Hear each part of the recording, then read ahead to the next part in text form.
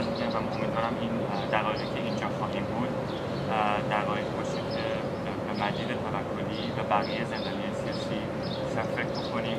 جای اونا خارج از زندان خیلی خالیه، خانواده هاشون واقعا نگرانشونن و من بیشتر از این صحبت نمی‌کنم. این صحبت آقای اشکوری رو گوش کنیم. فقط قبل از اون و میاییم یک نامه‌ای رو که مجید تavakoli برای علی، فرزاد و فرهاد نوشته که متاسفانه اعدام شدن رو به انگلیسی میخونه. منم یه قسمتی از اون رو به فارسی میخونم و بعد برنامه رو با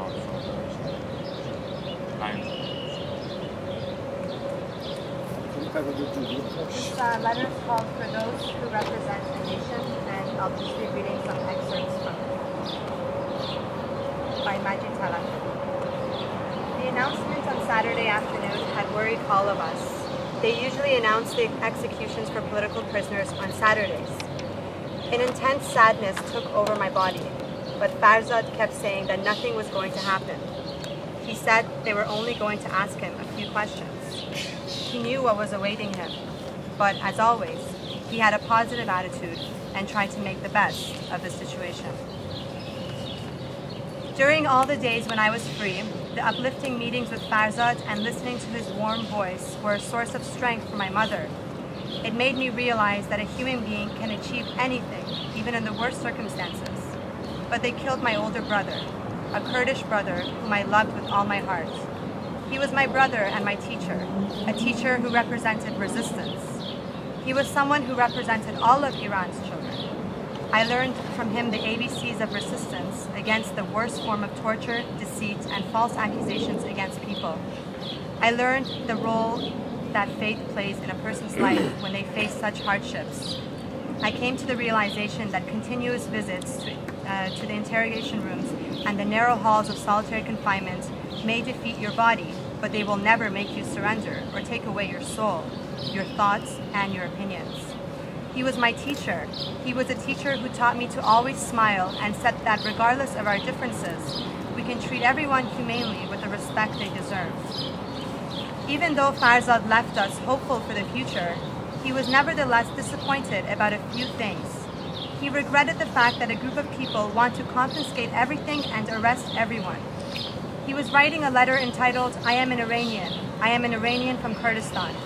His goal was to express the fact that even though being a Kurd meant being subjected to oppression and deprivation, the plight of the Kurdish people with regards to their ethnicity was an important one. He tried very hard to bring attention to the challenges in Kurdistan and the issues associated with ethnicity and minority rights. He was worried and sad until the last moments that because of differences in opinion, attention would not be paid to the ethnic and human rights of the Kurdish people. He was an offspring of the people of Kurdistan and worried about their fate. When he left us, he would have wanted someone to assure him that his ideals and lessons will bear fruit one day.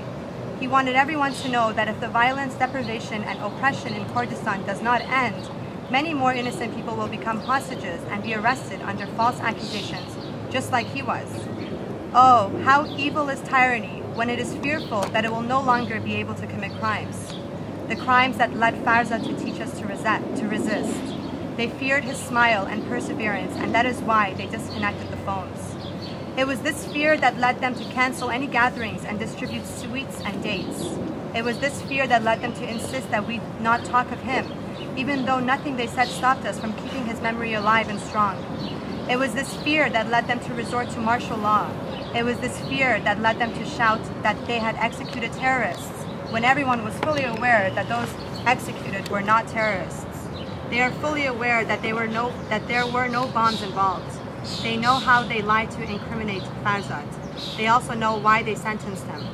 Even though they killed him, they were unable to destroy his spirit, because his death allowed us to realize that tyranny can never take away the children of our nation without paying a price.